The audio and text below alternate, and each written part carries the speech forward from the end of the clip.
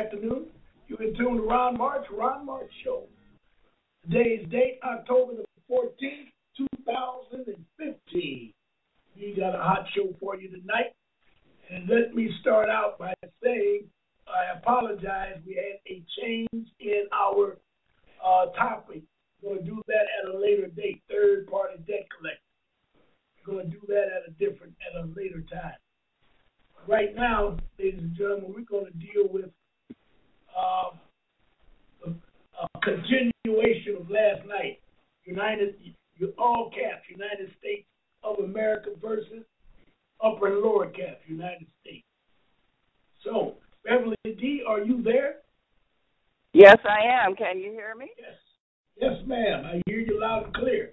How about me? Okay. I'm coming in pretty now, good. you sound like you are on a loudspeaker. A loudspeaker. I mean, you sound like you on your speakerphone. That's what I mean. No, I'm on a microphone and headset. Okay. Now that means what? Not clear? You always sound better on the telephone. But we can hear you as long as we don't have no static. We hear you. Okay. All right. I saw your text, and I did not get a chance to hear your show. Is that what you're telling me? Yeah. Would you like to give me an update, or you want me to look at it later? Well, I didn't get a chance. Well, okay. Well, it was just that from my understanding is that the UN is like a takeover that's going on with the corporation, United States, and the corporation, religious corporation. And so this is what they call that one world order, where you got this one group of people that control the whole world, and it just seems like that this is what we are involved in now. It kind of has something to do with that September 2013 situation, Agenda 21, and that's why I have to send you some articles, and I'm just getting the gist of what is going on. Okay. I didn't get a chance to hear it, nor do I know what's going on with the United Nations at this time. But so much is going on. Yes. Now, that email I sent you last night about the takeover of the Federal Reserve, did you get a chance to see any of that? Yes. That was the first email I sent you last night. And that this was kind of tie, and this is kind of tie into that too, the takeover of the Federal Reserve. Well, we probably can't see the forest for the trees, but we are definitely in the forest. There is a change coming, and we can only prepare ourselves by educating our mindset and raising our consciousness. That's the only protection that we have. Yeah. Maybe when we finish with tonight, maybe we can have a better look at what we are talking about. Right. Okay. Now, I want to make an announcement real quick. I did apologize for the change of our title for tonight. You are aware that we changed it. Number two, I'm going to go down to a 4-day work week. I will be open only Monday through Thursday. When I say open, my cell phone, 313-656-7283, will be turned off 6 o'clock on Thursday. 10 o'clock a.m. Monday morning, I will turn it back on. Now, the reason for that, my workload is too heavy. I'm tired of apologizing to the listeners that I haven't sent them or studied and researched what they've asked me to do, and I'm just making excuses and pushing it back. It's ridiculous. I'm like a dog chasing my tail. I'm getting nothing done. And with my health and with my production, it's getting really bad. So I'm announcing now, and I'll do it every time I'm on the air. that I'll only be open, which is the Ron March show, will only be open Monday through Thursday. I'm doing a 4-day work week. Friday, Saturday, and Sunday, I'm going to take that time to catch up on everything I possibly can. So everyone out there that I owe return emails, DVDs, you name it, you all know about it. Give me a chance to get tight and get together, and I will get it out to you. That's fair enough. Now, let's start out by me doing a brief setup on what I asked you to look at, Bev, and that is this past weekend I recognized some very heavy stuff that was going on in the area of the White House inside and the White House outside. And what I'm talking about, Farrakhan was on the outside on Saturday screaming and running his package. He wasn't screaming. He was running his package. Then on the inside, we have a bunch of Looney Tunes who are trying desperately to, what can I say? They're trying to appoint, nominate, or elect a Speaker of the House. They can't find one. This has to be the first in the history of the United States where no one wants that position. Now, when you listen to them carefully, you'll understand the reason they don't want it, because there are two evil fractions, quote unquote, evil, so-called evil fractions in the Republican Party. One of them is known as the Freedom Now Party, which is relatively new, and the other is called the Tea Party. And they can't get along with each other. Both of them hate the Republican Party, and all three of them hate Obama. Now, the loser in all of this, when you throw the Democratic Party in there, is Black America. We are being duped, bamboozled, hoodwinked, you name it. We are getting plastered. And hopefully after today, you'll be clear on the situation in America and in the United States, and you'll be able to find a niche in which way you decide to go in the future. That's why I decided to change the program, because yesterday was a monster a bit. I'm telling you, it hurt me, because I was learning as I was reading, and I just went bonkers myself. So hopefully we can lay that on you and get you going. Now, what we're going to do, Bev, is deal with the public order, the time of the great fraud, and declaration of law. So do you have any questions before we start? Okay, you said that this what because your reception is really not good. You said that this cover letter, public law. Now, who is Anna Von Ritz? Who is that? She is a circuit court judge in Alaska. In Alaska? Yes. Okay. She is completely affiliated with, let me start naming them off. Number one, she's affiliated with Jade Helm, 15. Wait a minute. I couldn't get that. Wait a minute. Wait, Raj. We can't hear. Say that again. All right. Let me switch over to the telephone. See if I can't deal with that. Make it a bit clear. See what you think about this. 1 second.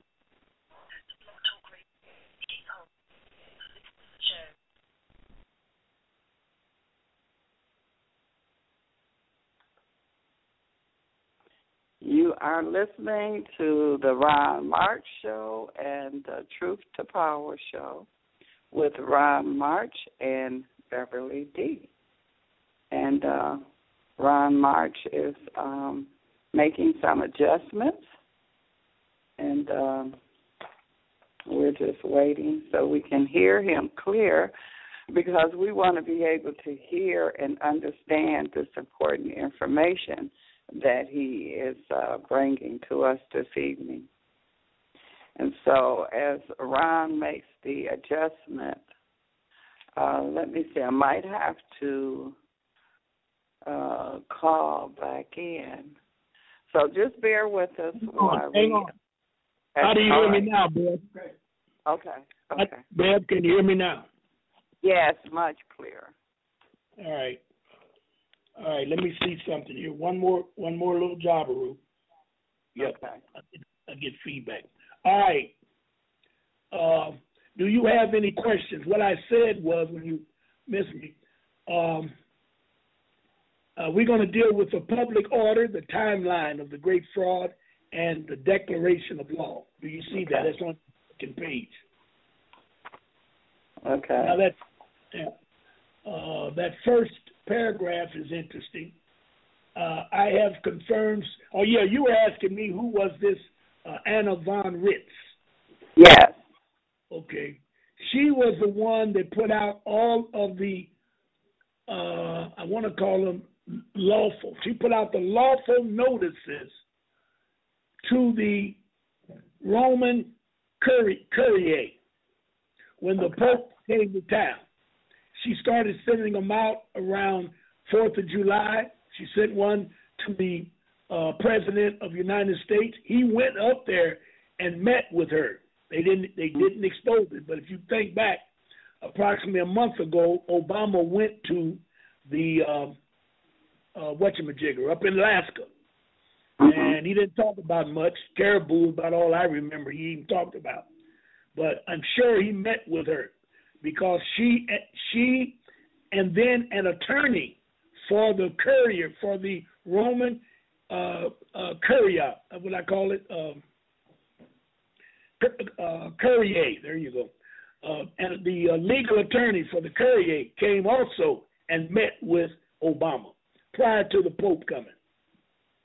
And all that information I was giving out during that time came from her and another gentleman who was a general chief of staff of the army that the Pope had set up in the United States. Well, I say the Roman courier set up in the United States.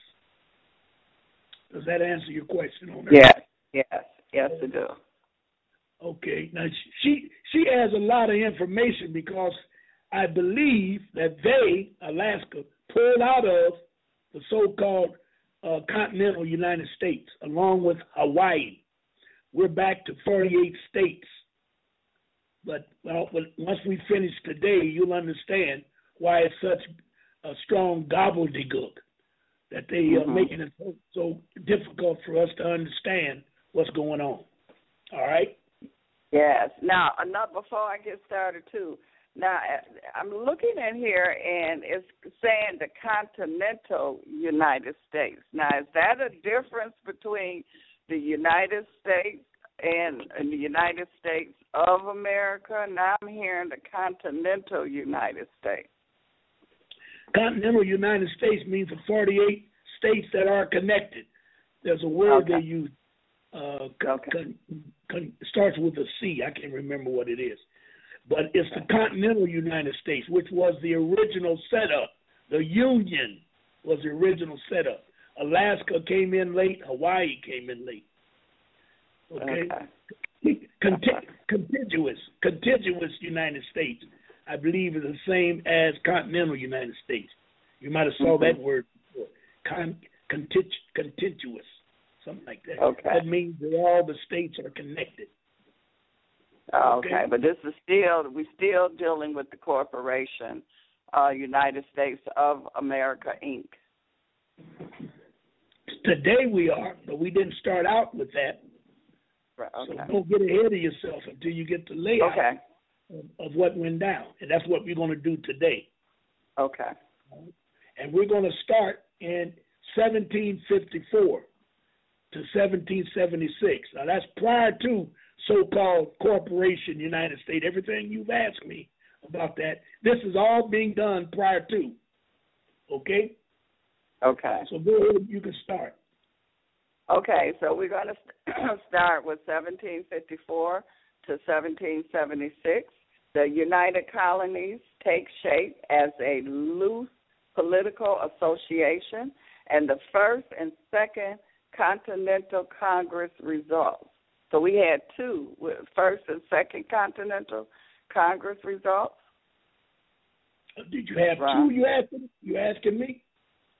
Yeah, I mean, it's just dealing with the United States of America and the United States, the 13 colonies. Is that what you're talking about? The Continental Congress, there is only the meeting of the government. And they say it was a loose political association. So we can really say there was a group of people that came out of the 13 colonies that met trying to set up a government. And they met twice.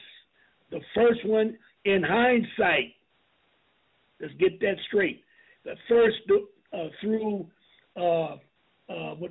what I always bring up, can't think of the word I use, but all of that's in hindsight. The first meeting and the second meeting, they called it Continental Congress. Okay. Right. Okay. Okay. All right. And then in 1776, the colonies declared independence. So after they had that secret meeting and the other meeting, then they came together and declared independence in 1776. Correct. And 1781, the Article of Confederation binds states. Political subdivision of the United in the international jurisdiction of the sea. Why a confederation instead of a federation? Because the original states gave up some of their natural tradition to the new political entity, the union they created. Okay. Now, let me explain. Confederation is what we're going to have to do because we don't want to set up a federation, but I'll do a confederation first, because we all have different ways to go. We don't want to join and come up with a Boy Scout club or a United States club. We don't need to do all that. That would come under federation. We would sign the hook up. We want to come up with a confederation because we all want to have a problem with America, and then we will decide on how to deal with the problem. We don't have to join each other. We're going to be comrades or confederates, if you will, because we all have different problems, because we all live on different incomes. We all have different colors. And that's another problem in America. And we definitely all have different consciousness. So some of us may want to stay Christians and go to church, as an example. Others may want to get out of the entire United States and do what we want to do. So we don't want them to come after us and say, well, you're a Christian. Why are they out there doing this? All that old crap that they normally do to divide and conquer. So we're only going to be mad at United States, and we can join together and fight United States.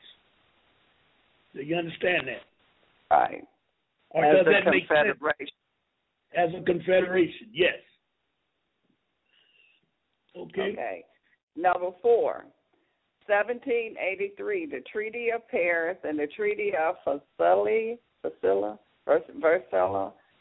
cement this agreement, splitting the land and sea jurisdiction between the states and the Federal Union, and placed King George III as trustee of American interests on the high seas and navigatable inland waterways, which means he kept control of American international commerce.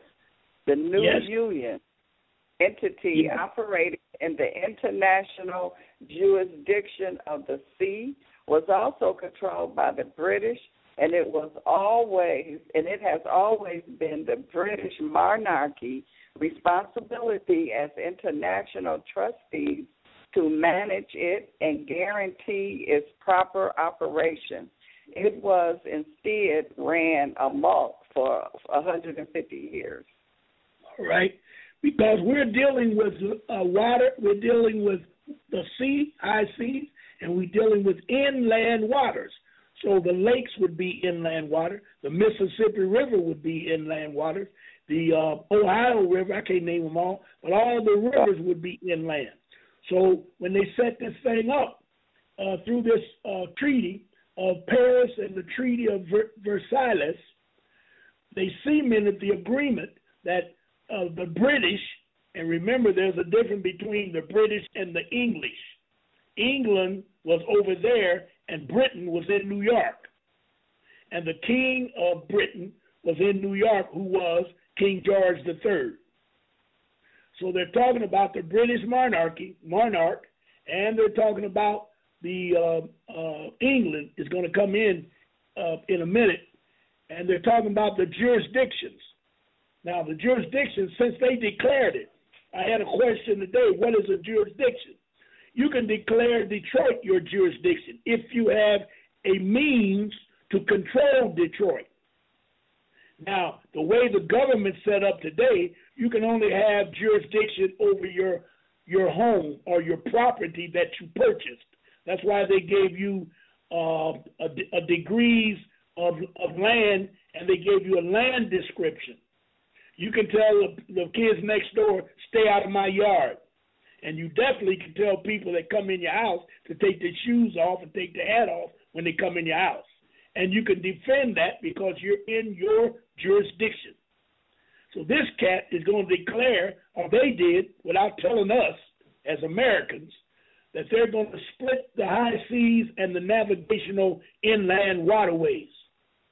They're going to give up the sea, and they're going to keep the inland waterways. You got it? So the British, which was in New York, controlled the seas. Yes. No. They controlled the inland waterways. Yeah. They controlled, and who controlled the sea? Was that England? It's going to be England, probably France, everybody out there.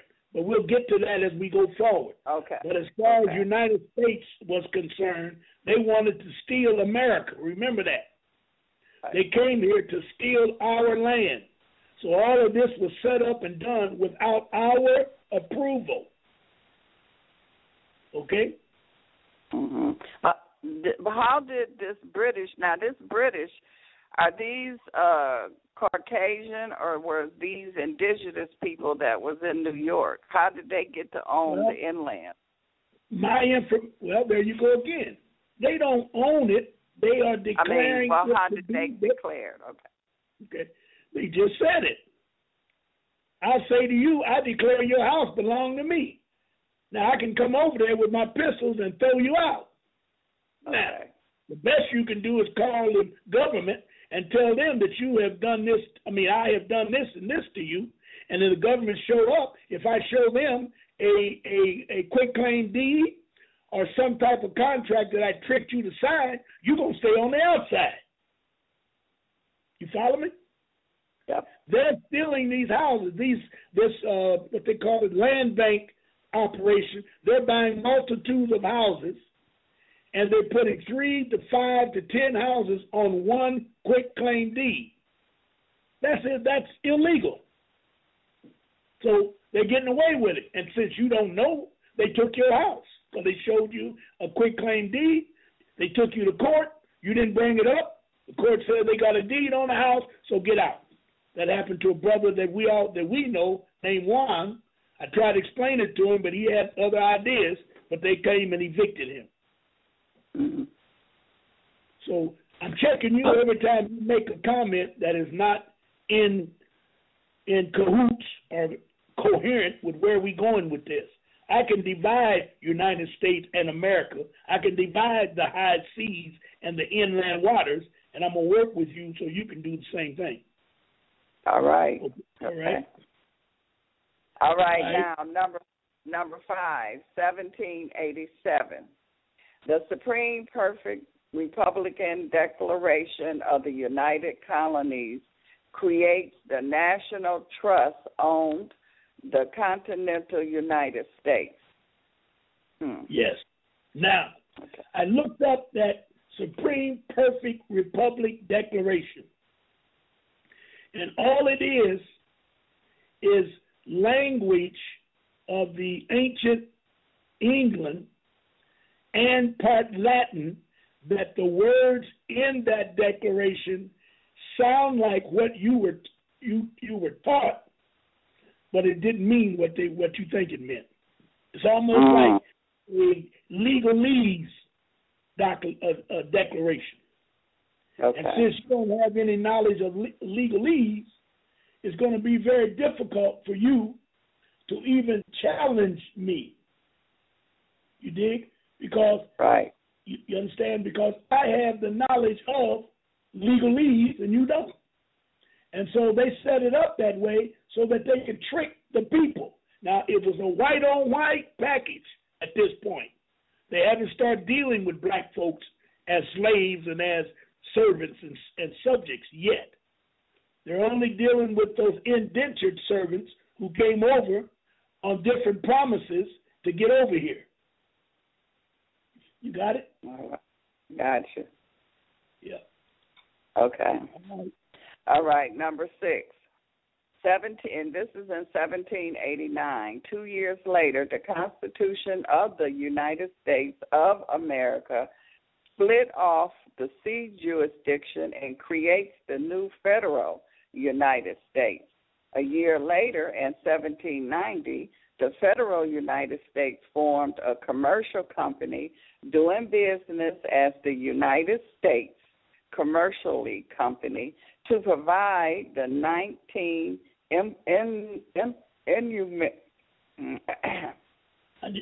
services. Yep. Services agreed to by the subscribing states. Yes. So now all right, let me tell you what that means. Commercial company is a company that is organized to make a profit. American law forbids commercial companies from owning banks. The definition of commercial companies comes from the Cambridge British English Dictionary. I looked that up. So they set up what was illegal in United States because they set up banks and they set up commercial companies. And since they used the term, let me go back up here.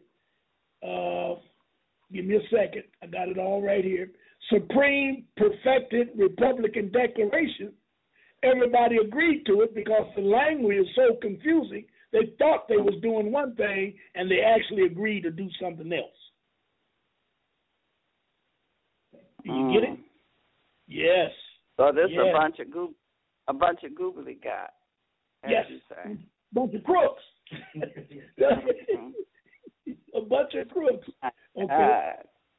Unbelievable. All right, go ahead. Okay, now they saying that they created this new federal United States. So this is just another corporation on top of the other corporation. What number are you on? Number 6? I'm still on number 6. Still on number 6. Okay. Yes. When they created the new federal United States, they began to put the colonies together. I don't know how many states they had, but they put it together and put it under the United States Constitution. It says here, 2 years later, the Constitution for the United States. See, notice that word, for. This is very, very, very important. This deals with that language that I just mentioned, that supreme perfected language. So they're going to take that far out and put of in there. Now, when they say the Constitution for the United States, that means that we, who gave them the contract or the Constitution, we own the United States because the Constitution said for the United States. If I do something for you, I am in control, Beth. Right. But if I do something of you, I would think you told me to do it, which makes you the kingpin.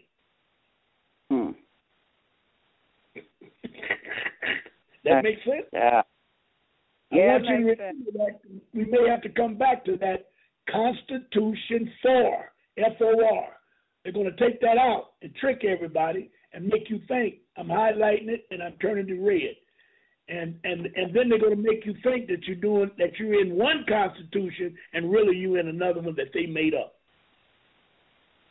Okay? But in that Constitution for Nobody told them they could do that. In the Constitution for the United States of America, they took it all upon themselves to split it off the sea jurisdiction and create a new federal United States, which would be on the inlands, which means they're going to throw Mississippi and all of those rivers. So by doing that, you can stop all the cargo from moving, and then you can control everybody else. You can make them do what you want them to do. I like that.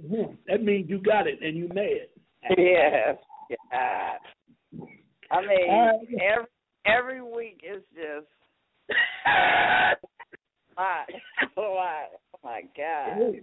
Okay, number 7. Wait a minute before you go. And then they even had nerve to a year later, the federal United States, which was the inland waterways. They formed a commercial company doing business as, notice what they said, as United States. And then they got a parentheses, commercial company. So now they're tricking the people because they're changing it, and they're setting up United States, but they really have a company for profit. And they never got permission to do that. See, they were cheating before they even started. To provide the 19th innumerable services agreed to by the subscribing states. So we don't know who those states are, but the states can only be what they call states. But you and I can agree that they talk about a little bit of the 13 colonies. All right, go to number 7. I love it, baby. I love it. Oh, my God. All right, go ahead. Okay. Now, this is between 1812 and 1814. The British tried to horn in again and are beaten back. This skirmish resulted in the Treaty of, now I don't know, what is that? Grant? What is it? It's called Grant, yep. Grant, okay, where the British interests in American shipping and commerce are reaffirmed and lasting peace is promised in return. Yes. So now, along with the water, now they're going to have problems fighting the people on land, which would be everybody, the blacks, the Indians, whoever was here, including their 13 colonies. Now the British wants a piece of the profit since he controls the ships coming down through the waterways. Now he's telling them on the land, you can't unload it unless you pay tariff. You can't unload it unless we get a piece of it. We're going to raise the shipping costs, all those negatives you can think of. So a war would break out. So what they said, let's set up a treaty. See, anytime the European cannot win, they always want to have a treaty. Now, the treaties is the worst thing that can happen because since the treaty is in English, you can circumvent the treaty and if you know what you're doing and change the language, just like I told you about that Supreme Perfected, and get everything you want. So what they did, they set up the Treaty of Ghent. I didn't look that up. Are you there? I'm here. I hear you. I didn't look it up, but the Treaty of Ghent, where the British interest in America. That's the first time they use that word, America. Now, you got to have your brain clicking as you read this. Because first, we're only talking about the colonies known as United States, United Colonies, and all of that. And they're only on the East Coast. And they're getting their ass kicked two ways. One by the Iroquois Confederation, who don't want them here in the first place. And then they're getting their butt kicked from the indentured servants who thought they was coming to freedom, coming out of England, coming over here. They were promised freedom and got over here and found they was in worse shape over here than it was over there. So you got white on white on one side, and then you got white on brown and black on the other side. So they had to come up with treaties because they couldn't win nothing. Now, you say this treaty was made with America. It wasn't made with the United States of America, correct? Correct, because you didn't need United States because the British, they was only talking about the waterways. And the British had already stole the waterways in number 6 because they split it then and gave up the seas, which would be the ocean, and I don't know if the lakes were a part of it, but they gave that up and said, we'll only control the waterways, the inland waterways. So you ain't got to worry about the United States or nothing else. The United States was probably the one that was mad at them and probably was involved in the Ghent Treaty so that they could, build their own nation. They was here to build a nation. But the British was controlling everything that came to them. So now you can go back to your school books and understand why they had that fight with the Tea Party when they were talking about raising the tariffs. Remember that? Yeah. Okay. So then we're talking about that right here because the British had control. And Crispus Attucks, so they say, was the first one killed who was a black man. So blacks were involved. But he was not a slave because he had a gun and he was fighting the British. But the indentured servants were all white that came out of England. You get it? Yes. All right. This is a whole different picture than what we were taught in English.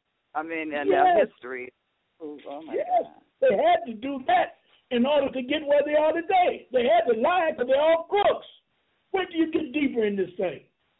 All right, number 7. I think is that where we are? We're on number 8. All right. Now this is the year 1845, and the British monarchy and the Pope secretly agreed to undermine the American system of government via the Treaty of Verona.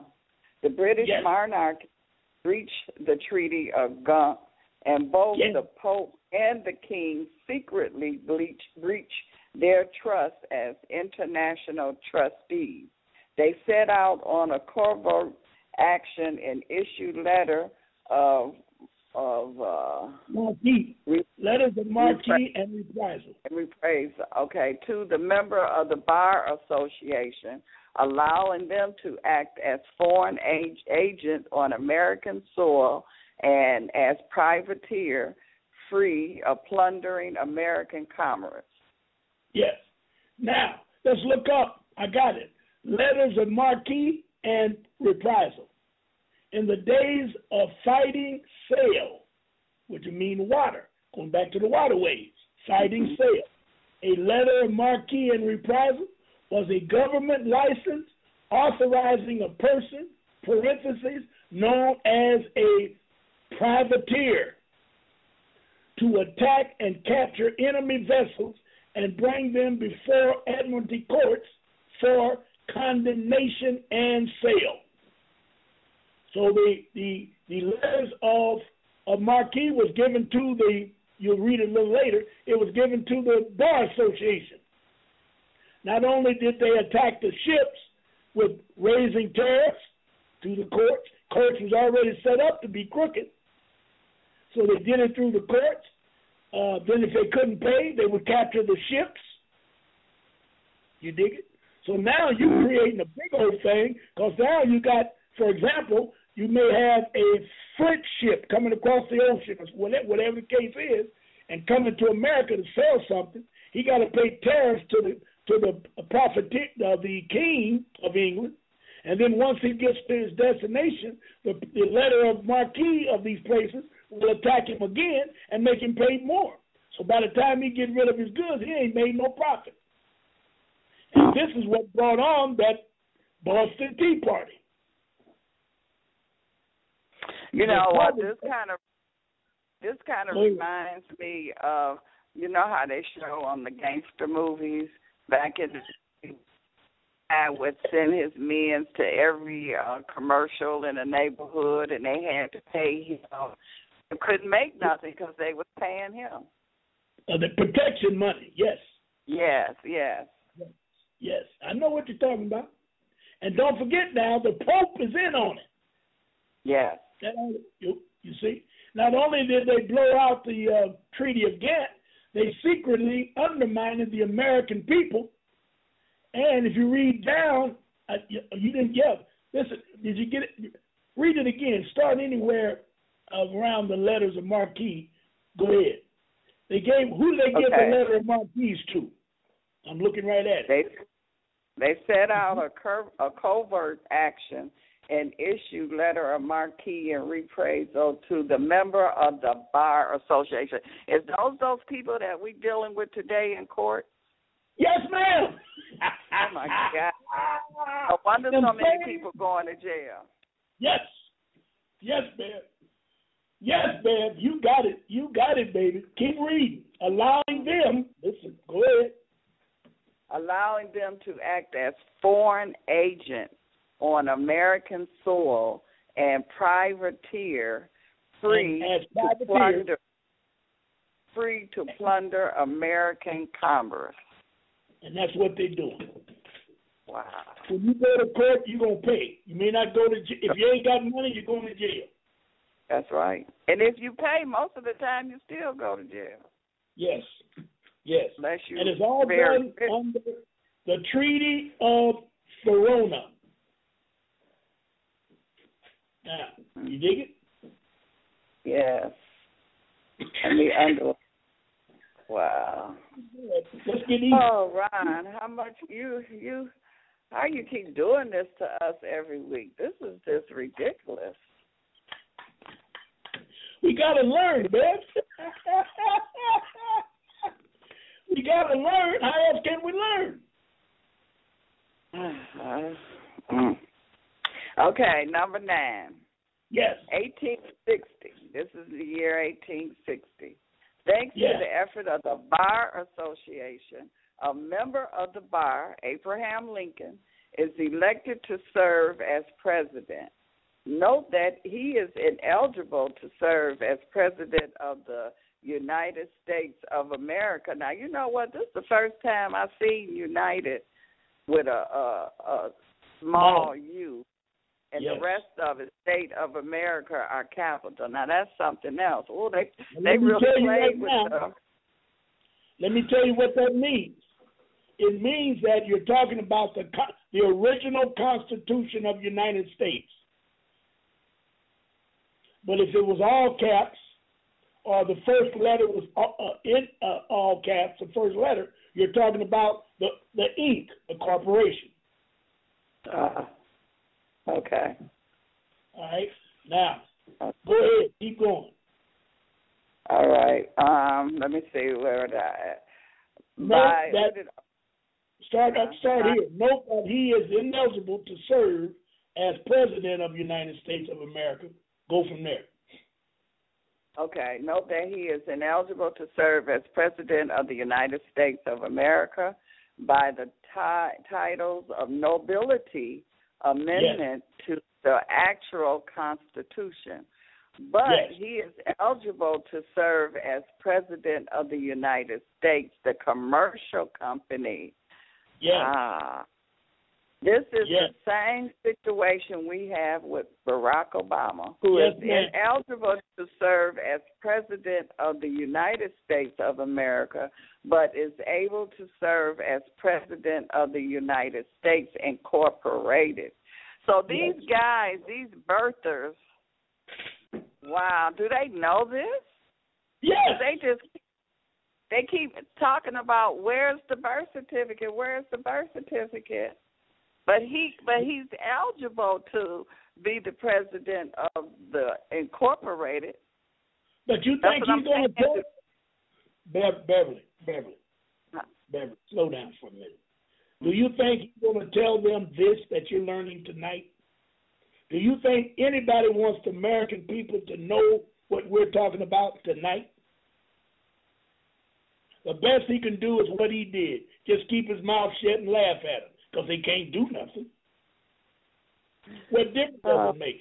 That's just like the other night when you and Sayer L was on, and Captain Punch called in, and y'all sitting up there arguing with that punk about president and his birth certificate and all of that madness. I started the call, but I said I'm not getting that madness.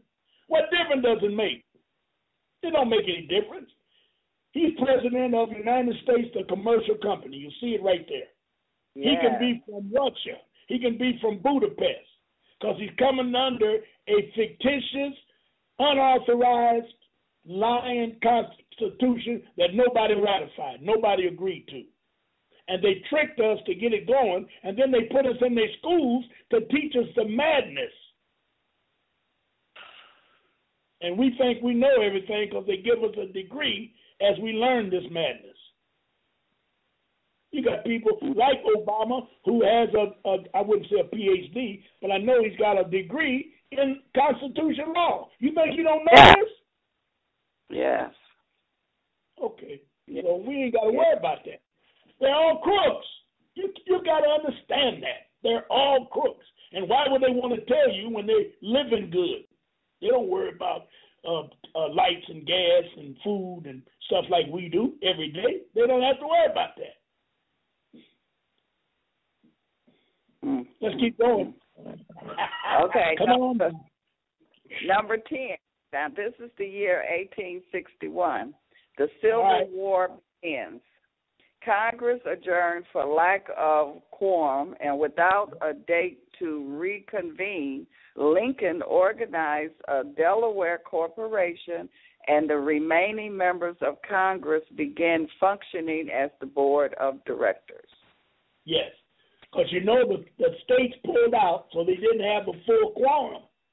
Yeah. So what he did, he organized those that stayed and made them members of this new corporation known as the Delaware Corporation, and made them board of directors of it, and they kept functioning as if there was a real government. And nobody said a word. Yep. Okay, let's keep moving. Yep. Number 11. This Yep. was a year later, in 1862, the corporate Congress, a body of men, no different than the board of directors of IBM, changed the meaning of a single word, only and explicitly yep. for use within their corporation. The word is person. From then on, the word person is deemed to mean corporation for federal government purposes. The 37th Congress, second session, Chapter 49, Section 68. Yes. Now, I looked for that. I couldn't find that. I searched. That's what my whole afternoon I was looking for that. I could not find it. I don't know where I have to go to get it. But they changed one word on it. And see, you need to emphasize, they only explicitly for use within their corporation. And their corporation was the Delaware Corporation. And they used that word person only among themselves. You dig it? Right. All right. Let's keep moving. What about this Supreme ruling that when they talked about the word person for the Constitution for the corporation means that, remember the one they just changed recently? Yeah. They just did what you just read. They only told you what you just read. They told you all corporations were persons. And I told you I was glad they did it, but most people said, how do they do that? They can't do it. So if they're person, then when I go to court against General Motors or IBM, I expect IBM to show up. They can't send a representative, which is a lawyer. They just gave you a free ticket to go right there. Pick up $200 when you pass jail. If you knew this, you say good. But if you didn't know this, you'd be mad. So that could have been a test just to see how many people out there were aware. And it was a whole lot of people was upset. And I said, them the biggest dummies I ever seen in my life. I just had someone that just sent me that a couple of weeks. They sent it to me. So they haven't read number 11. Okay, number 12, 1863. Lincoln signed the Labor Code as commander-in-chief and put the Union, the Grand Army of the Republic, in charge of the nation's future and money supply. Yes. Yes. Now, that tells you right there that he didn't have a government. Everything he was dealing with was people he was appointed. Those states that didn't come back yet, he took his generals, colonels, and majors, and light colonels, and told them, you are governor of this state, that state, and give me your vote, so the paperwork would look good that I had the victory over all the states, voted me in, and gave me the right to do this. And he did it under coercion and threats, because he had to use the Grand Army of the Republic. He couldn't use the Union troops because they were illegal at the time to fight, because there was no government. So they changed the name to the Grand Army of the Republic. And that's the same thing the Pope was talking about, and with that letter, and that's the same thing she talks about, the judge of up there, because they want to go back to George Washington. They do not want to go back to, let's say, 1500, because we ran everything in 1500. But right. George Washington, once he got that contract, he started out and did the dirt. And that's where we are today, and this is how they did it, what we're talking about. So now I see why they killed Abraham Lincoln. Okay, so you tell me, why did they kill him? Because he was around here forming his own corporation, and this is not what the other group wanted. He over here making his own rules, regulations, and corporations. The answer to you is yes. But what about him being an illegal president? They said they said we don't have to listen to him. Well, we don't have to listen to the people who killed him either, because they was forming their own illegal corporation. Yes, they were.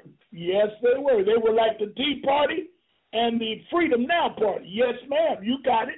That's why I tell you, we are in a brink of another civil war today. And if the wrong person gets elected for president after we get through with Obama, you may see some more hits on the president. History repeats itself if nobody knows about it. And you so mad now, you don't know what to do. I love it. Oh, Lord. Okay, now number 13. This is the year 1865, when Lee's army surrendered to Grant and a general armistice is declared. Yep. The southern states are in ruins and under military occupation by the Union. The original northern states are bankrupt. Foreign banks are in control of the new United States of America, Inc. And the Union Army resigned supreme. They reigned supreme, yes. Over the next 2 years, President Andrew Johnson will 3 times publicly declare peace on the land, jurisdiction of the continental United States. But the land, go ahead. Jurisdiction. The land jurisdiction. Okay. Yep. But peace is never declared in the international jurisdiction of the sea controlled by the federal United States under the trusteeship of the British monarchy. Yes, they were still in control in 1865. So the British were still here, and they were in control, or they was overseas. It doesn't matter where they were, but they were still under the Treaty of Verona. So they were still under the control. The federal United States were the states that they put together to declare and try to get control, but the jurisdiction said declare the jurisdiction. Let me go back. The jurisdiction of the continental United States, but peace is never declared in the international jurisdiction of the sea. So we're talking about the ocean, and I'm gonna throw in the Great Lakes. I don't know if they would be known as the sea, but anyway, all the ships that was coming in for trade. See, there was only two gigantic commerce during that time. One was cargo from ships, trade, and the other was agriculture. So they needed slaves to deal with agriculture, and they needed ships to come in to bring whatever they needed. So they still was controlled, the ships were still controlled by the British monarch. But now they done slipped in a new form of government, and the foreign banks are in control of the new United States of America, Inc. Because they had to borrow money because they were in debt. You know, in other words, we're talking about two wars. We were talking about the Indian War or the Gullah Wars or the War of the Seminole, which you can look up. And then after it was over, I predict that the South won, which was the Confederate States. See, the United States of America, they just took the name Confederation and they did it in revisionism. That's the word I wanted earlier. They did that through a pencil. They didn't have a damn thing to do with that Gullah War. Those were blacks and Native, indigenous Americans and Native Americans fighting. And the Iroquois was fighting because they did not want two things. They wanted slavery to stay in place, and they wanted the North, which would be the Powhatan, to quit marrying those Europeans and mixing the blood. You dig? Now, slavery was the way of life during that time. You got to understand that. It wasn't an ugly thing until the Europeans took it over during Reconstruction. Now, slavery ain't good for nobody, but that's a word that they choose. And if you know or heard the latest, do you know that all the school books are printed and written in Texas? Did you know that, Beverly? Written in what? They're written in Texas, and they're shipped out across the United States, all the school books. I didn't know that. They're put together and written in Texas. And now they got a big controversy going because they want to change the word slavery and call them workers. So the first shipment went out and they were calling all of the quote-unquote slaves, they called them workers. And the story goes that I saw on TV, a young boy went home and showed his mom his homework, and when she saw that, she went bonkers. And when she went up there to school and went to court and all that, they said, well, they made a mistake, but it's such a monetary loss, they couldn't call all the books back in. So you're going to see very soon where slavery is going to be taken out of the school books. Now, that ought to tell you, they put slavery in the school books because a slave can only be, by definition, a Slavic European. That's where the word Slav comes from. Through revisionism, they created slaves and then put us in because we really came in as sharecroppers from the beginning. But there were some bad owners and some good owners. And once they realized we didn't know English, they began to cheat us like crazy. We didn't have any idea what was going on. And they would come out, and like we lived for hundreds of years by migrating from state to state, from district to district with no problems. Once they saw that, they began to set up fence where you couldn't get through. They burned forests and trees and run off the wildlife. They put dams in the rivers to stop the fish. So as a result, with you not knowing what's going on as an indigenous American or a Native American, you found out that when winter came, you didn't have no food to get through the winter. But the colonists, those so-called frontiermen and settlers, they went out and said, come on over here and work with us, and we will feed you through the winter, and you'll make a little money. but you got to leave the names over there. You dig? Yeah. Some of them that had more slaves would tell the landowners, the black landowners, that let me plant on your land and I'll give you half the profit. And then they cheated them or whatever, and before you know it, they took the land away from them and took our names. And that's how they got it through the registry of deeds, so that it would look like they owned the land all the time. I got something to tell you on that a little bit later. Let's keep going. We got more. Okay. Let's get to getting. Okay. Okay. Now this is number 14. Right. This is in the year 1868. The corporate Congress writes itself a new corporate constitution called the Constitution of the United States of America. Stop. Say that again. Read that line one more time. In 1868, the corporate Congress writes itself a new corporate constitution called the Constitution of the United States of America. Do you see anything wrong with that sentence? Yeah. What? The corporate Congress, they came up with a new corporate constitution. And what did they call it? The Constitution of the United States of America. What did I tell you earlier? So go you back told up us they changed the word from for to of. Yes, and you see it right there. Remember I told you we talk about it when we get further down the line. And nobody noticed it.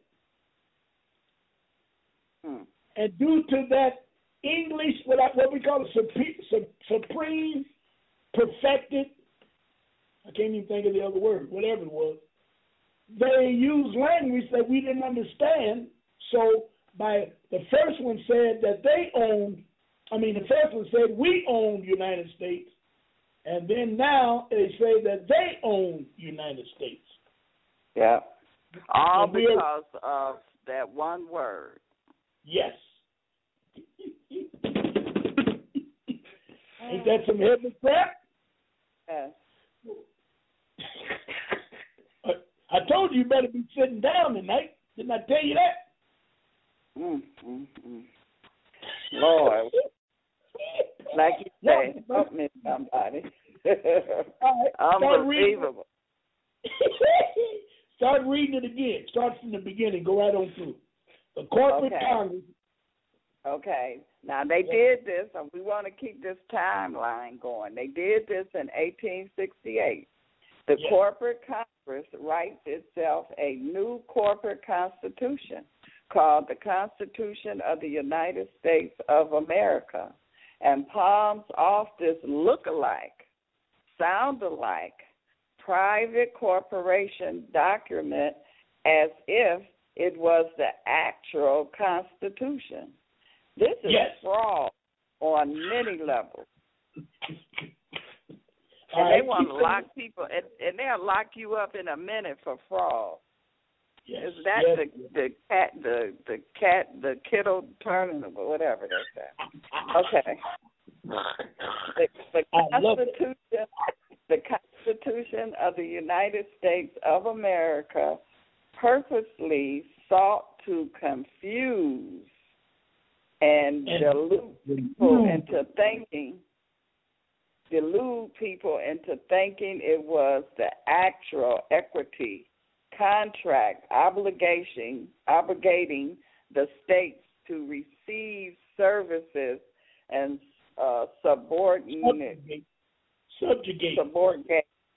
subjugate their international jurisdiction to the federal government.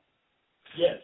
Once they said that the federal United States with this of, when they made it look like they owned America by changing that word, they made people believe that you owe the government rather than the government owing you. And that's where we are today. We all think we owe the government. We paying them taxes. We're buying food at high rates, all of that. We got to get insurance. We got to get licensed because the government has to function. So we are telling ourselves that the government owns us, so we got to do what the government says. And they only changed one word to do it, and then they purposely sought to confuse and delude the people into thinking it was the actual equity contract obligating, which means we owe the states to receive services and subjugate their international jurisdiction to the federal government. So you just gave them, psychologically, you gave them your land, your house, and you say they got to have it because the government's got to operate. And that's a bunch of BS. And we gave them our children, our babies, when they were born. Yes. Oh, yes. I love it. I love it, Bev. When I give you a headache, I hate to tell you to your face, but I love it because you learn it. All right, let's but keep it going. Hurts. I mean, this is almost as bad as when I had my baby. This is like a baby pain, birthing pain. Yeah. This stuff hurts.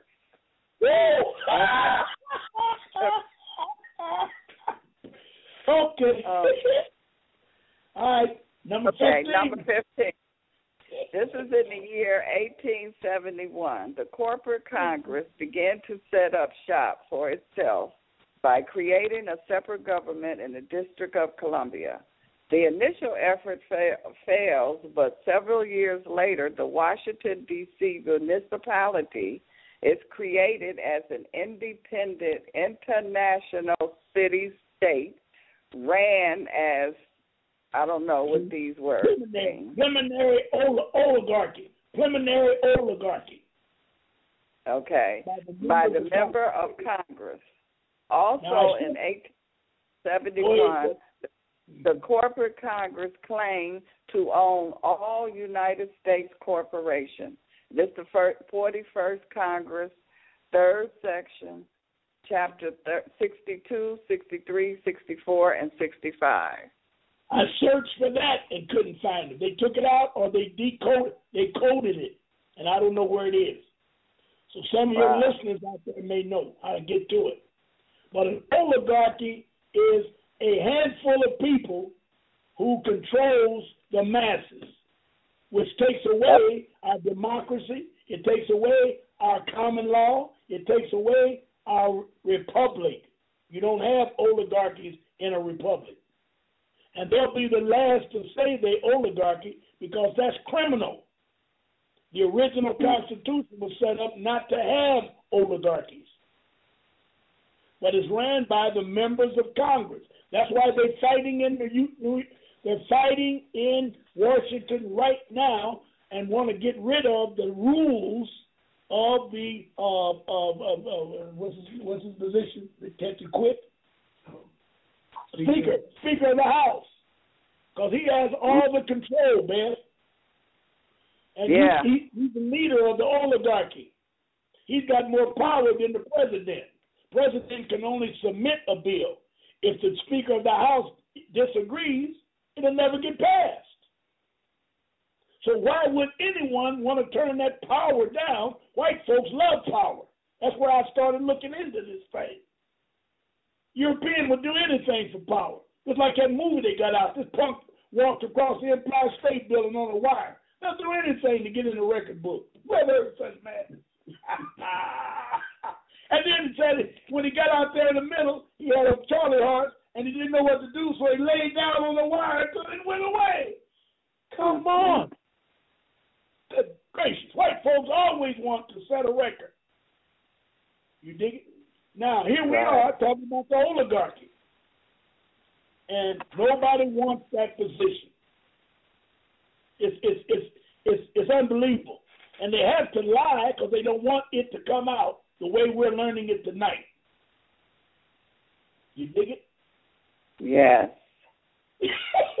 Are you with me, Bev, or did you fall out? Did you faint? I don't know. I'm trying to hold on. All right, go ahead. Number 16. We ain't going to make it. Number 16. Okay, this is the year 1874, 1885. All the actual states on the land are reorganized, and at the same time, completely new federal states are created, and new state constitutions are written for them. The original states on the land are renamed in their process. The original state of Ohio operating land jurisdiction became the Ohio state, while the usurping federal states, merely a corporate franchise of the United States of America, Inc., operating in the international jurisdiction of the sea, took over the name State of Ohio. And that's with all the states, right? Yes. And keep in mind, we're only talking about they only had jurisdiction of the sea. Now we're talking about the federal states. Now British had the jurisdiction over the inland waters, but somehow, and I didn't get a chance to bring it up, somehow the federal states took. They didn't ask and didn't buy it. They just took over the sea, and they only had. And I'm reading it here. The original states on the land are renamed in this purpose. The original state of Ohio operating the land jurisdiction became Ohio State. Like you and I live in Michigan State. While the United States of America, which was a federal state, merely a corporate franchise of the United States of America, operating in the international jurisdiction of the sea. Now remember, we're talking two different jurisdictions. One is of the sea, and I'm underlining that right now, and one is jurisdiction of the land. You dig it? Yes. And both of them are different. One of them belongs to United States, Inc., and I don't know who that other one belongs to, but I would just say for conversational purposes, they belong. I ain't gonna say that because I don't know what they belong to. I want to say that, but we're talking about federal state. Okay, so the engineer said it could be we the people, which makes it be part of the original Constitution. But it says here the land part, or are you talking about the sea? Yes, jurisdiction of the land versus jurisdiction of the sea. Of the land. You dig it? Yeah. It's two different jurisdictions. I'm looking here. Oh, my God. Okay, number 17. 17. Uh-huh. Now, this is the year 1900 to 1904. Still lusting after more power for itself, the corporate Congress set up a second shop for itself and obtained permission to do it from the Supreme Court in a series of cases known as the Insular Tariff cases. Yes. As with setting up the Washington, D.C. municipality as a foreign city-state on our shores and running it as their own little, what'd you say, hierarchy? Oligarchy. The Congress now took the federal territories and possessions and made a new union of American states. Puerto Rico, Guam, and what else you said? It was 5 of them? Yeah, Puerto Rico, Philippines, Guam, Somalia out in by Hawaii, and Malayan Islands. Now, let me tell you what is a insular case. In 1898, the United States signed the Treaty of Paris. Remember I told you, they always signing these damn treaties. Entered into force in April of 1899. So you were talking about 1900 to 1904, which ended the Spanish-American War and granted the United States the Philippines, Puerto Rico, and Guam. Additionally, Cuba remained under the jurisdiction of the United States military government. Don't ask me what that is. Until its independence in 1902. And that's how, in that treaty, which I don't know about, that's how they got that island down there known as Guantanamo. The United States owns that island, and then the land, and that goes back to the jurisdiction of the land versus the jurisdiction of the sea. Remember, Puerto Rico's in the sea, Guam is in the sea, Philippines is in the sea, and the island of, I don't know what that thing is, island of Mauritania is in the sea. Okay? And Cuba is a landmass, but Guantanamo is in the sea. So the United States refused to give up Guantanamo. You dig it? At the time, there was a debate on how to govern these territories since nothing was said about it in the Constitution of the United States. So what they're really doing, they're making up crap as they go along. They stealing land and stuff. You dig it? Now, in the cases of the court, in the cases where the court's response to a major issue in the 1900 presidential election and in the American Anti-Imperialist League, summarized by the phrase, "Does the Constitution follow the flag?" Well, that's some European stuff. I don't know what that means. But it says, "Does the Constitution follow the flag?" So that's all the so-called insular cases. You got it? Yeah. Now, remember this, and we're going to get to it as we move along. United States of America, Inc. only has power over the sea and Washington, D.C. That's all. And every time they make a law, they're only talking to Washington, D.C. and the sea. They ain't talking to you. Out of your ignorance of law and your ignorance of, landmass, and that trash they taught you in school, they made you think they were talking to you. You get it? So what you're saying is the United States of America, Inc. has control of Washington, D.C., and those 5 little islands or whatever that's in the water there. Territories, yes. And I ain't saying it. You reading it for yourself. Yeah. I didn't say it. And so all of these laws and rules and statutes and things that they got going on in Michigan and Mississippi and all of those places is none and void. Yes. Yes. All right. And only your ignorance make you abide by it.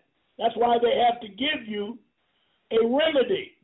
So you can't say that they cheating you, but they don't tell you you have a remedy. Now you got it, and that's the birth certificate. You don't belong to that crap anymore. Because once your mama registered you, you became a part of, no, you didn't. Your birth certificate became a part of United States of America, Inc., which is Washington, D.C., and the 5 territories. And every 13th Amendment that's out there, which means about 85 to 95% of all the citizens, because they're all dumb. And I don't mean dumb on a negative note, I mean dumb on an ignorant note, that they don't know what's going on.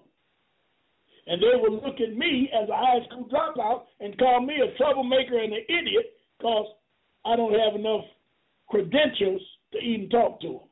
That's why I got my own show. I wouldn't want those credentials. Oh, my God. I love it. I love it. All right, let's keep going. We ain't through with this madness. Number 18. Now, this we're No, in the year. no. Go back into 17 and start up there where it says Puerto Rico, Guam, and etc., and begin calling it. Go from there. Puerto Rico, Guam, and began calling it the United States of America Minor. Yes, and minor means they're only talking about five territories, and D.C. Now read the next sentence. They just forgot to add the minor part of the name from then on and let people assume that all the laws they passed governing this constitutional democracy also apply to the continental United States. Yes. You get it? You need to read that every night. They let you assume that they were talking to you because they was only talking to United States of America, Inc., which was a minor. The major is when they're talking to continental United States. That's why I say when they're talking to us, they use the blue, because they're tricking us with the blue tie, and then when they're talking about the major, which is the truth, they use the red tie. Or you can say they're talking to only the territories and Washington, D.C. That's all they have control of. You want to keep going, or you need to get a towel and put on your forehead, man? I need to go lay down. You can't say I didn't warn you, Beth. Didn't I warn you? Yes, you did. Woo! Okay, well, tell you what we'll do. We're going to take 5 minutes.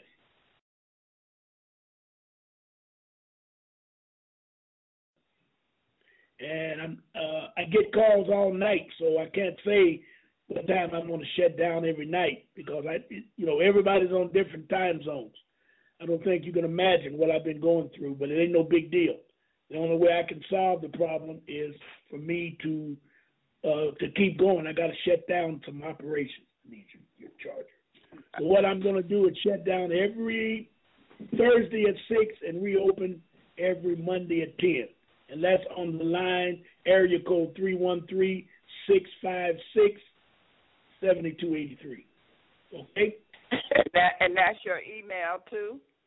Well, I can take emails, but I'm not going to deal with them until I get on my regular 40-hour. See, when the phone, if I shut I'm not going to deal with the emails. If I get emergency, I may, but I'm going to try to back off the emails because I'm already caught up and backed up. Right now, it would take me 2 weeks, 10 days, or 2 weeks in order for me to get through what I done promised I was going to do in 24 hours. So I'm beginning to look like a big liar, And I know people are getting tired of dealing with me on this kind of stuff. So give me a break to catch up. And what I'm going to do is do better so I can meet my obligations. All right? Okay. All right. So let's go back to 18. And Ben, we may have to do a part 2 on this thing because we still got to go to 22, and then we got the law. Yeah. We got the law, so that'll give us both a chance to talk over the Declaration of Law, and we can go from there. So do you have any phone calls or any let's see. Any if you have any questions or comments, you can call 347-215-8041 and push the number 1, and that will show. And Ron, what is your number? 718-506-1864. 718-506-1864. And you put number 1, and I'll see you, and we'll see if you got to, we'll go from there. Okay. All right. All righty. Let's now, get back into. Go ahead. Let's get back into Puerto Rico. Go back to Puerto Rico and Guam, and begin calling it the United States of America Minor. They just forgot to add. I'll do this. They just forgot to add the minor part of the name from then on, and let people assume. That's the word we want. Assume. Everybody assume. It's like ass me. If you got an assumption, you assume. Okay? So you assume, let me see, where am I at? That all the repugnant laws they passed governing this constitutional democracy also applies to the continental United States. Now you can start on 18, Bev. Are you there? Are you there, Beverly? What happened? Okay. Bev?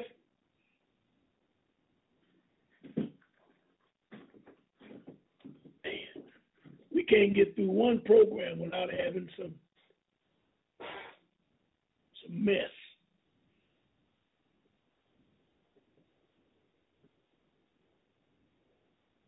Oh, I see what happened. Oh, that ain't what I want. Bev, your Beverly dropped her call, so I'll go ahead and start till she gets back. Yep, I see where her call was dropped. All right, I'll start on 18. From 1912 to 1913, a private association of European and American banks, calling themselves the Federal Reserve, bought the Government Services Corporation known as the United States of America, Inc. Isn't that something? Bev's got to get back in here because she needs to hear this. And she's not back yet. Okay. So the Federal Reserve bought that piece of trash known as United States of America, Inc. and its state franchises as a business venture and began operating such familiar agencies as the United States Department of Agriculture and the United States Department of Transportation as private for-profit businesses without telling anyone. There she is. She's back. Hey. All right, you're back? Yep. Yeah. Do you hear that? I read where I was. I read what I did while you were gone. Okay. All right, and I look like I got a question too, but let me read this first, and then I'll take this caller. The Private Association of the European and American Banks, calling themselves the Federal Reserve, bought the Governmental Services Corporation known as the United States of America, Inc. The Federal Reserve bought that. And its state franchises, which means all of those states that have all caps, as a business venture and began operating such familiar agencies as the United States Department of Agriculture and the United States Department of Transportation as private for-profit businesses without telling anyone. You see that? Yes. Yeah. All right, let me see. The Federal Reserve took over the corporation United States of America, Inc. Yes. And they began to name. Now notice they set up as a business venture and began operating such familiar agencies that we know today, but did not know in 1911 what no Department of Transportation or Department of Agriculture. It only came into existence in 1912 and 1913. Okay? Mm-hmm. And hold on, we got a caller. We got a caller. We got a caller here. Hold on a minute. Oh yeah. Yes, caller. Area code 313. Oh, that's you. Hold up, Bev. Area code 248-8549. Do you have a question or comment? Area code 248-8549. Do you have a question or comment?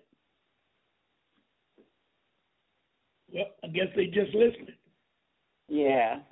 They probably didn't mean to push the one button. Yep. Okay. So go ahead from there. Start with they exercised. They exercised the government power. They didn't really possess in a vast, they didn't really possess in a vast fraud scheme in collusion with members of Congress to institute a fiat monetary system and misuse their position of trust to put competitors out of business, set up monopolies, rig commodity markets, and commit other acts of blatant self-interest, criminality, and fraud. Yes. You see it? Yes, my God. And then they had the nerve to steal all the gold.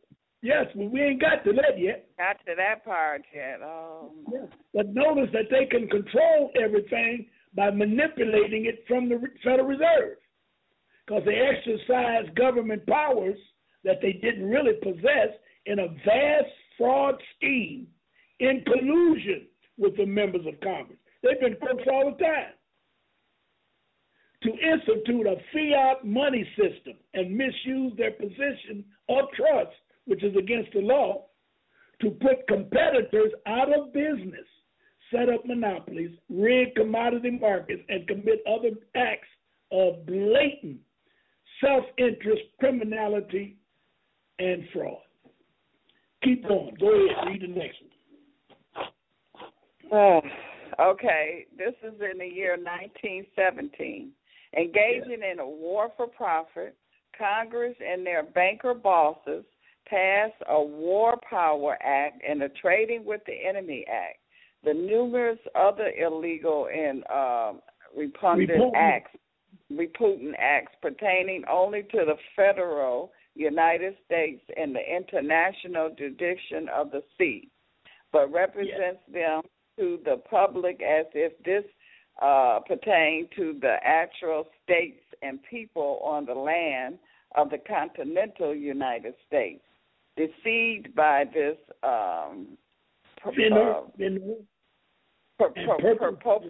purposeful fraud, millions of Americans complied with what they believed to be the law passed by a legitimate Congress acting as deputies of the state and of the people. Yes. Yes. And that's why I stop you when you make certain comments, because it's set up that way. Don't they know better? Isn't it against the law? No, because they set it up like that.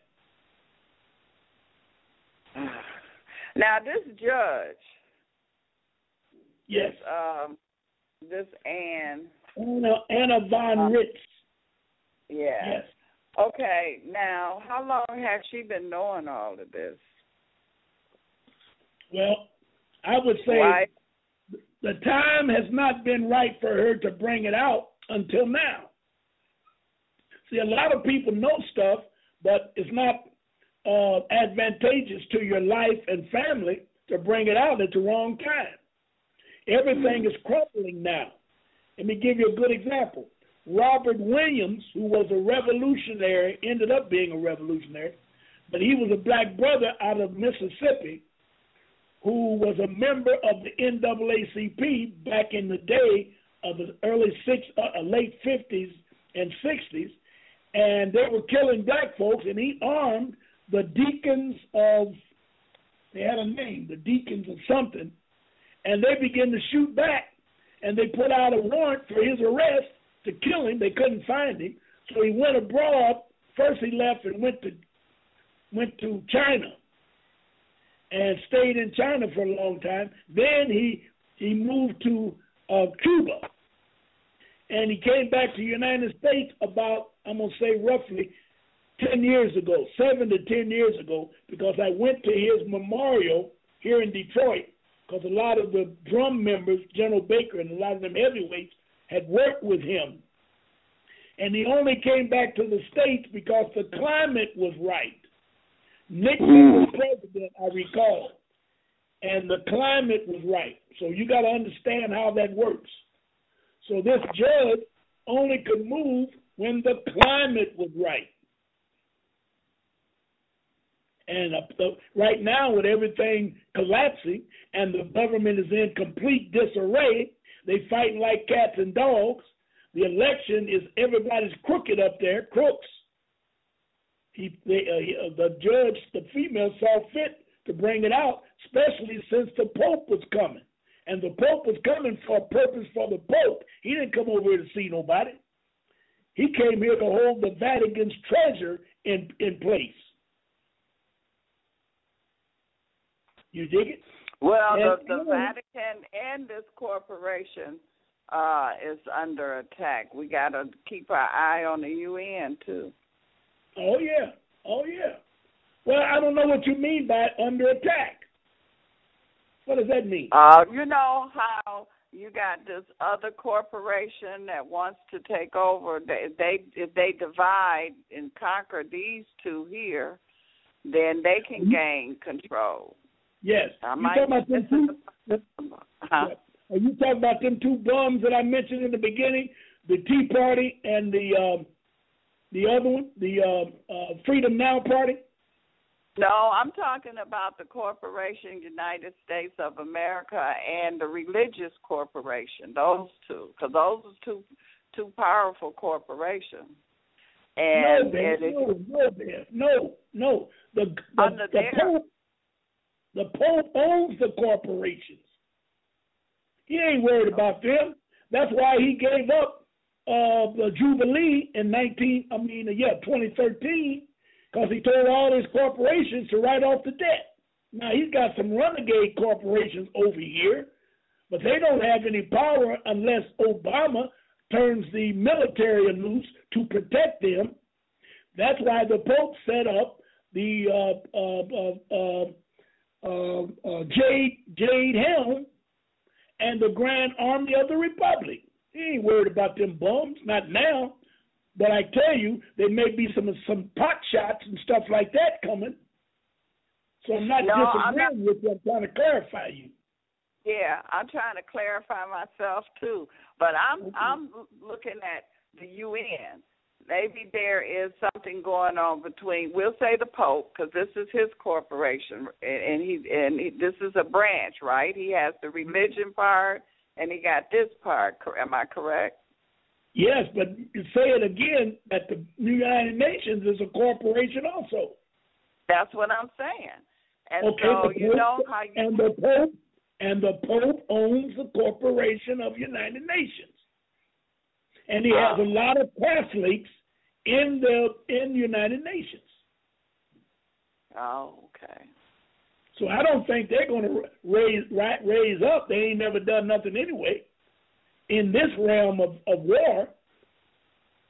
And they got to worry about their own inner circle, because they got a lot of Catholics in there. All of the South America full of Catholics.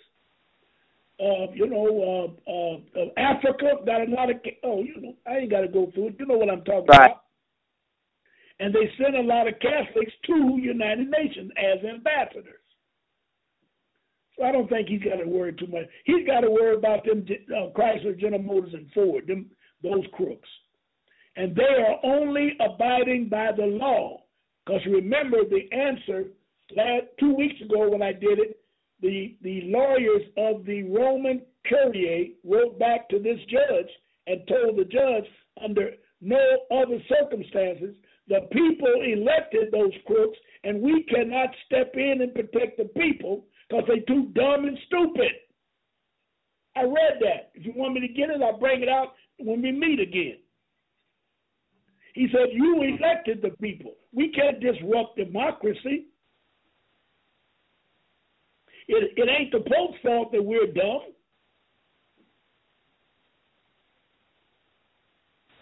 Hello?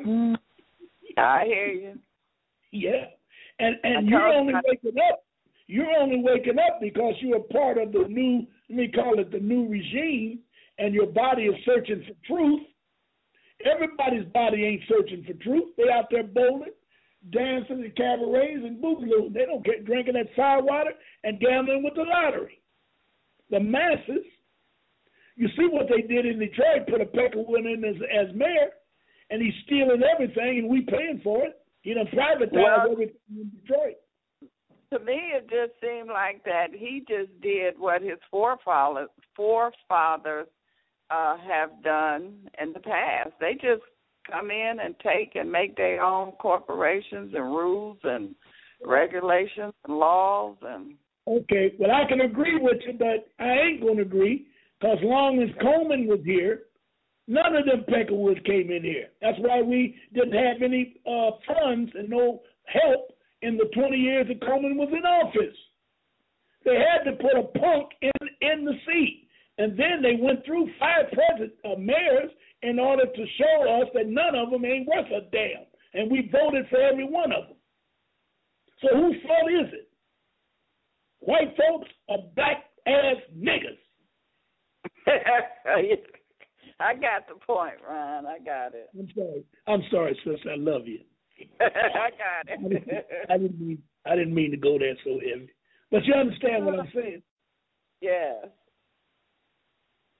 And we're not ready yet. We got that Christian church, all them jacklegs preachers. They don't want to hear this kind of talk. And they teaching everybody on Sunday that you can die and go to heaven. So most of these niggas saying, well, I'd rather not fight. I'd rather go ahead and stay as I am, and then I'll get to heaven in the by and by. You dig it? Yeah, I hear you. All right. I'll calm down. All right. Where we at? We are on. I heard that sign. Woo! I love it, man. I really do.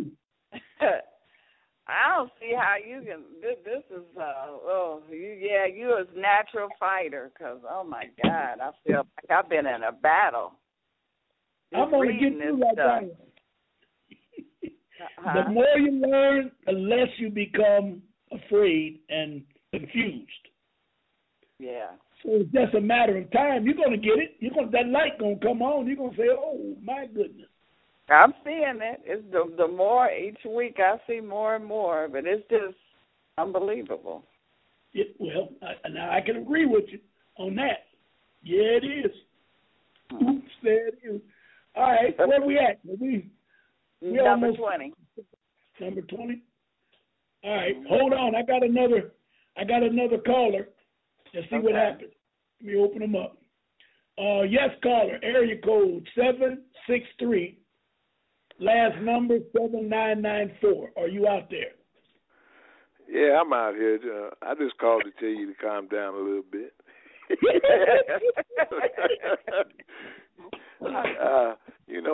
stuff is you got to give us a chance to digest. You just can't eat till your pants till the button on your pants bust. You got to sit down and let food digest a little bit. I know you got a lot to cover. Yeah. Okay. You got to give us a chance to understand what you're running, cause if you go too fast, we only can eat so much. You go to smorgasbord, you just can't eat everything. It all looks good, but you can't eat it. I hear you. All right, let me apologize to you and the listening audience. Bev and I, we talk about it every day and every week when we have our meetings. It's nothing, it ain't personal. I just get excited. No. I can't help it. But I want to calm down. Okay? All right, I'm listening. Keep on going. Shout out from Minnesota. Okay. All right, Minnesota. Oh, no wonder I didn't recognize that. That's all right, brother. Woo! All right, Ben. I'm gonna get a call from that brother tomorrow. He gonna jump dead in my case. Woo! This stuff is too much. It is. Right, that's why I told you I need to go lay down. It's just You're like, You gotta laugh, Bev. You gotta laugh. Laugh to keep from crying. Yeah, you have to. You have to. Yep. But I got another caller. Hold on there. Good. All right. Area code 813-1563. Do you have a question or comment? Wait a minute. Area code, I got another one here. 734-8100, last four. Do you have a question or comment? I got a comment for you, Ron. All right, go ahead. Yeah, this is your friend out here in Ipsy, Art. Hey, Art. I got that email from you today. I'm gonna do something with that, brother. You knocked my socks off with that thing. Yeah, but you knocking our socks off tonight. Wally needs to throw some water on you. You're rough tonight. You're rough. Don't give him any idea. You sitting right here looking and laughing. If he go in the kitchen, I'm gonna blame you. Yeah, I was just calling to tell you that. All right, this stuff is something else. Don't you agree? Oh, it's good. It's real good. All right. Woo. If you get some time, you might call me. We do the breakfast. Okay, for Thursday, the 15th. Okay, I'll deal with it. Yeah, just give me a call. Talk to you later. Okay. All right, do that. All right. Good enough. Okay. Woo. All right, I'm cooling down. Wally, he ain't moved. Oh man, I tell you. All right. So we like down to our last 32 seconds. So are we going to do a part 3, or are you going to finish? Are you going to finish this on your Tuesday show, or how are you going to do this? I wish I could answer it. I want to do it with you on your next show. Okay, we can do this. We can do this. I don't know what I'll do. On Tuesday. I can't think that far ahead. But I'll come up with something. You dig? Okay, so we're going, because I want to get into the law part, the declaration of law. That's very interesting. Yes. And we're going to stop on 19. Yeah, that's where we stopped at. All right. Okay, Beth. Okay, so we'll finish, come back again next Wednesday, and we will finish this. And, Ron, you on Tuesday. What time are you on? Go ahead. What time are you on Tuesday? 6:30. I'm sorry. 7 o'clock. 7 o'clock on Tuesday, Beth. Okay. All right. I'll be back with you at 6:30. And Thursday, I'm shutting down until Monday at 10 o'clock. I want to make sure everybody understands that. I will turn my phone on.